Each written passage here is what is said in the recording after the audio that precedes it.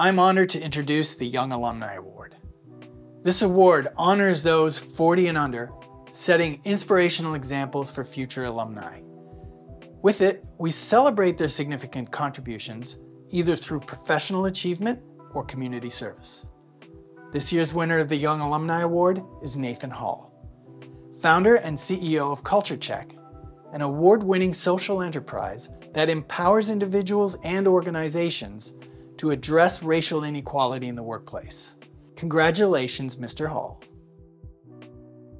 To be recognized as an emerging alumni, it means a lot. You know, through the work that we're doing, we get a lot of appreciation from the people who utilize our services, thanking us for impacting their lives and their careers in a very fundamental way. But every now and then we get people who reach out who've actually never used our services or might not ever use our services, but they still thank us, right? They just thankful for the fact that we exist. We're thankful that you're out doing that work in the community. And then on a plus side, my wife keeps telling me I'm getting old, so to win an award called the Young Alumni Award gives me a lot of credibility in my house.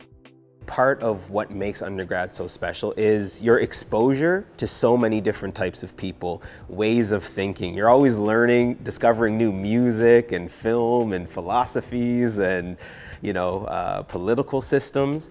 And that challenges us and that pushes us and it gives us a certain richness. My advice is to keep that spirit of curiosity, keep that zest for learning. What motivates me to keep going? In my experiences, you know, growing up, I've internalized messages of not being good enough, not being smart enough, you're too this, you're too that. And it's internalized this idea that the failures that I experience, the hardship that I experience is a result of my deficiencies. And it wasn't until my last semester of high school, I had a teacher who I felt saw me for the first time and spoke life into me. And it kind of set my whole life on a different course. It set my academic career on a whole different course because of this person. And so that always makes me wonder, how many individuals are out there who haven't been unlocked in that way, who have been told that it's their deficiencies why they're not achieving what they're achieving, or it's they're the reason why they find themselves in that situation. How many communities have been written off or undervalued in this way? And so it motivates me and pushes me to try and unlock and help other people rewrite these false narratives that have been internalized in their lives.